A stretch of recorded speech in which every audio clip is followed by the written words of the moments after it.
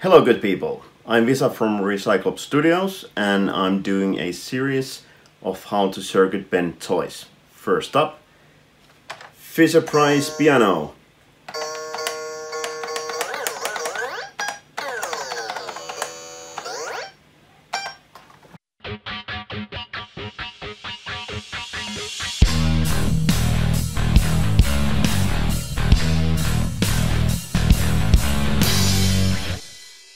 Okay, let's dive in. So here it is. Let's go first a little bit functionality. There's a power button with two volumes.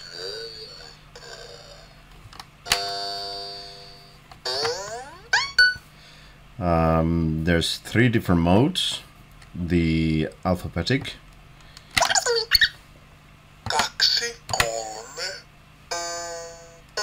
That's giving us numbers for some reason.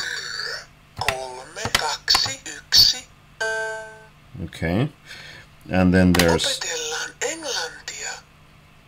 English Finnish thing.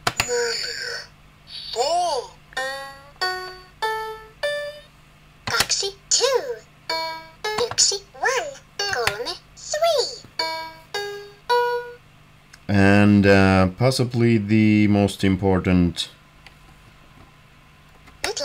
the musical mode that gives us a major tone. And the bends that I've done, which are very basic here, the tune knob, that basically just adjusts the speed of the small microcontroller, and by doing so it tunes the tune. And the fun thing with this product is, or toy, is that it gives you always a major scale. Is it called triad? A chord? And wherever you tune it.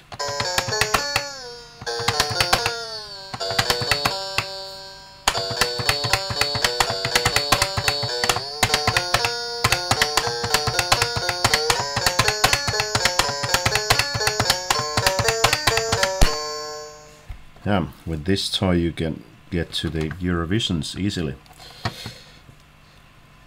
And second very basic bend here is the line out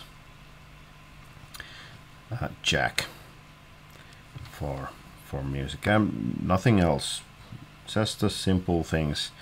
There's tons you could do with the tune knob. In place of that you could add a light resistor and have it, you know, light controllable or shadow control. You could have touch control, metal nuts or bolts, or all kinds of things. You could have also Vectrol, which is a light dependent resistor and a LED, and by doing so you could control the tune by a modular synthesizer, for instance, or some other external source. Yeah, there's all kinds of things one can do, and yeah, one thing that could be possible that would be nice to do is also have an output for triggering these four keys, and with all that it would be really good toy going with the modular synthesizer or semi-modular, whatever you have, or installation if you're into that kind of stuff. Anyway, let's crack it open and see what we have inside. So to open this you need a screwdriver. Just normal, what's called crosshead Phillips drive, and yeah, very common for the FisherPrice toys is that they are built like a tank. These are good for bending from the point of view that they are really hard to break. You can really abuse these, but there's usually hardly any space inside either, unless you take big part of the guts out. Then you might fit a pot or jack or so. Yeah, let's take it open.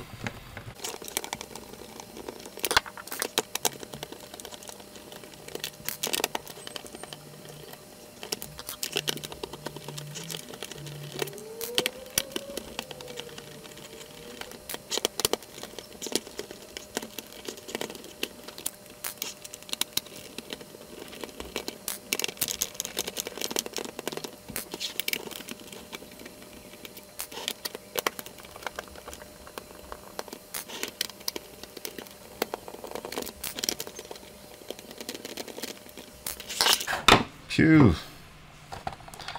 That was many of them. I left the battery cover there for now. I hope we don't need to open it up. The batteries fly out probably. So. Let's see. Okay, yeah. First comes this, and yeah, here we can see. Which way should I turn it? Here's the jack. I found a really small corner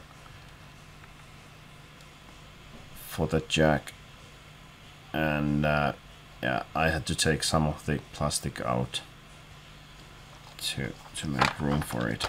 Now, which angle should I show it? There it is.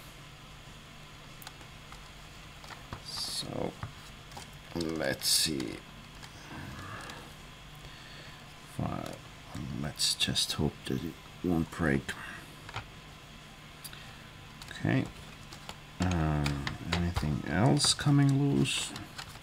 No. 500,000 screws.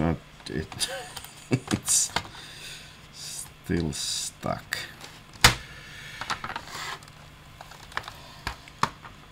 I think I need to take out the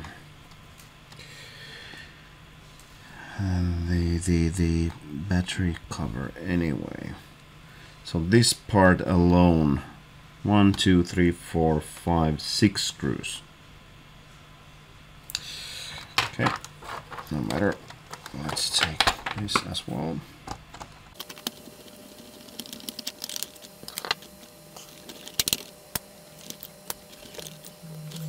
No hidden screws here. How did I open it? That is a mystery. These are kind of loose.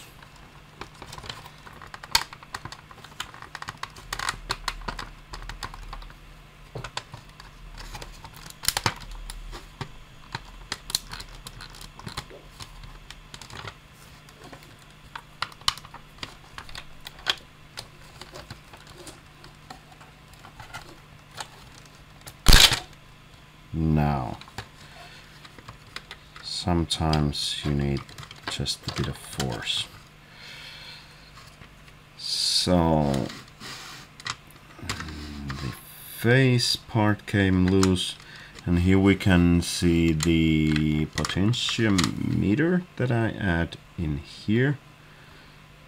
And yeah, as you can see, it's filled with structures that holds everything together better than, I don't know. better than it probably should be.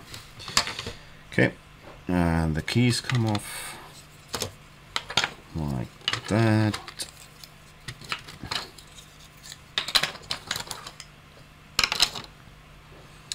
And yeah, then we have these surprise parts that are, you know, I don't even know why they put this here. What's the function? Well, okay, it holds the keys, but yeah. Anyway, it's there. And we need to take that out as well.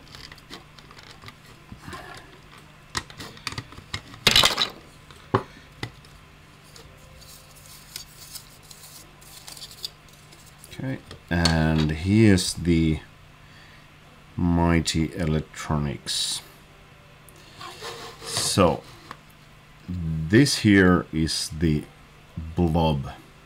That's where the magic happens. That's the brains of the operations. We have the push buttons, which are most likely just a kind of it's the rubber, and on the other side of the rubber there's this black stuff, which is probably graphite or something like that. If you have a button that has failed, you can take it out and take a normal pencil and just put new graphite on that black area, and it should start working. Sometimes it wears out. Anyway, the tuning thing, or whenever you want to have a melody out of it, and the most common bend you do on the toys is that you try to find the resistor. It's one resistor that will control the clock rate of the blob, and therefore it's usually somewhere close to the blob. To find it is that you keep the unit powered, and of course remember always use battery powered toys. Nothing mains connected, because there's a high risk of bad stuff happening. Anyway, you could wet your finger a little bit and poke around and press the buttons, and as soon as you can hear something happening, maybe, let's see, maybe we could have the batteries in place.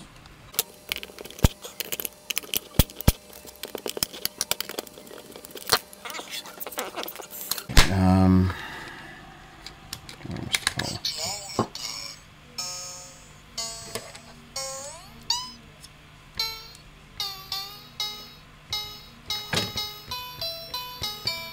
Yeah, you can wet your finger a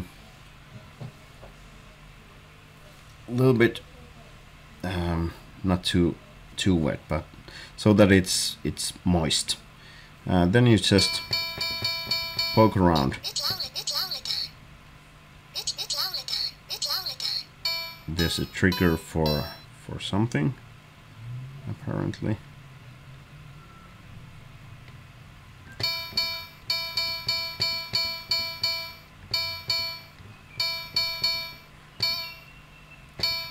Here you can see, or here.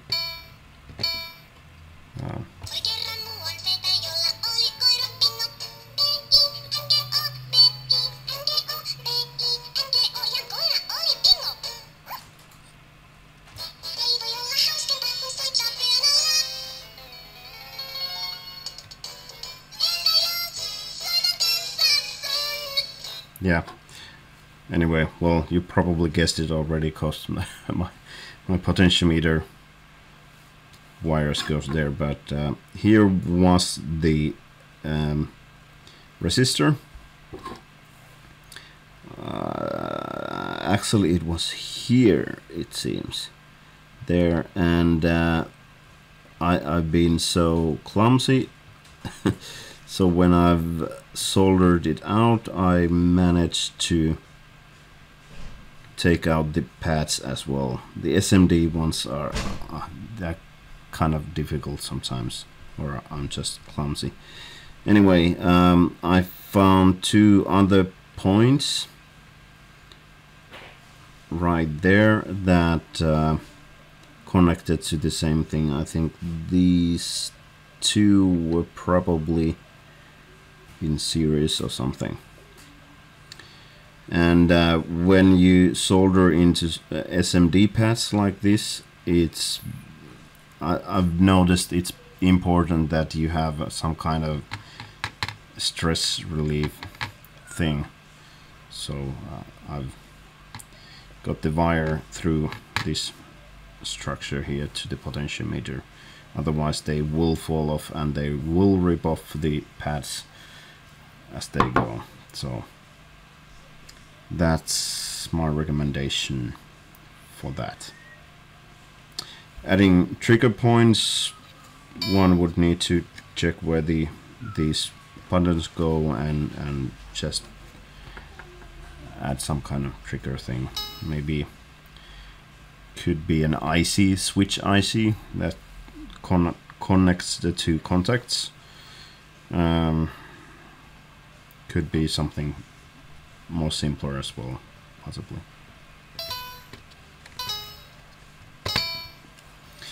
Anyway, that's the FisherPrice piano.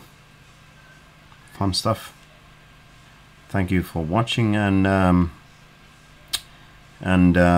yeah, if you've done the same piano yourself and have ideas how you would modify or bend it, leave comments down below. And yeah, thanks for watching. Until next time.